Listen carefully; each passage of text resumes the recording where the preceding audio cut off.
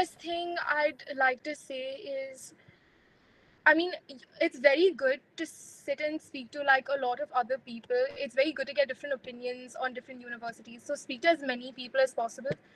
But then again, don't get, I don't know, don't get too influenced by what people tell you, because at the end of the day, it's their perspective, and you're a very different person. So do a lot of research.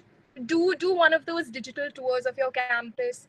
Look, first make a list of the things you want from your university and what you want from life in general, whether it's employment opportunities later or internships or I don't know, other things following the same lines, and then go for it. Don't base your opinions on what other people say.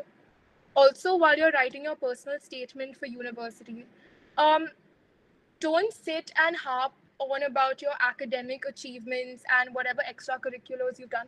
I mean, that's fine, they're very